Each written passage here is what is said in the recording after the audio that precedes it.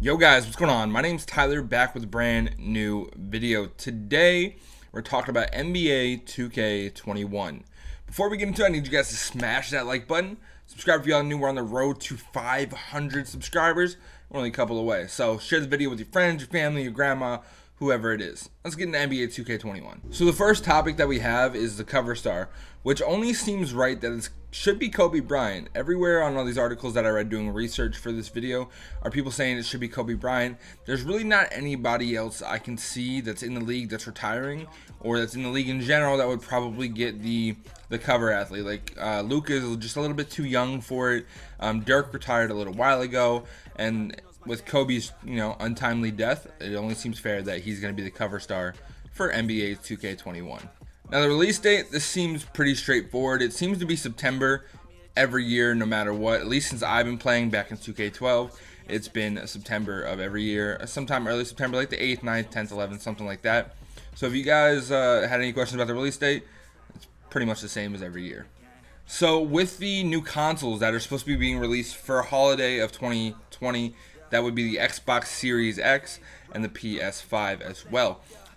With new hardware, they tend to find about a year to 3 before they figure out how to use that new hardware. So I wouldn't personally expect any updates in the gameplay for NBA 2K21, more so just graphical improvement, because there's not really a whole lot that they're going to be able to do with hardware that's getting released right as the game's getting released.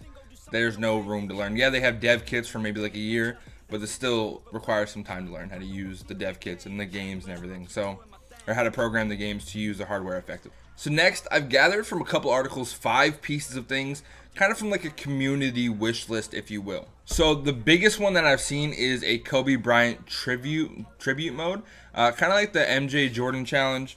I believe that was back in 2K11 or 2K12. It's very fuzzy for me. But kind of like the Jordan Challenge mode, something like Kobe Bryant's most clutch moments or clutch games or high-scoring games, which would be very interesting to play through the Toronto Raptors game where Kobe scored 81 points. That would be super fun for a Kobe Bryant Challenge mode. Next, with the addition of the WNBA, people are asking for female My players. Now, it only seems right that eventually NBA 2K is going to start programming towards the WNBA My Career, because the WNBA is getting more traction. Their players are starting to get paid more. It all seems right that they're going to eventually add a simultaneous My Career mode for a female My player. The next, which has been huge, we still use NBA or 2KMTCentral.com, or at least I still use 2KMTCentral.com for this, is a My Team draft mode.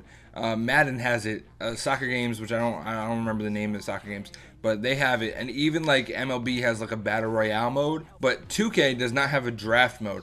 And realistically, we need to put one in for 2K20. It's going to make content creators' lives a lot easier, but even on like a gameplay basis, it's going to be a whole lot more fun where you're not restricted to just using your cards, and it kind of functions like a draft. It's the same level, like maybe the highest thing you can get in the beginning of the game is a Sapphire. So, I don't know, I'm very interested to see if that ever gets plugged in, because I'm looking forward to that myself. So next is another My Team one, kind of like Supermax. Personally, I was never a gigantic fan of like open gameplay with the cards.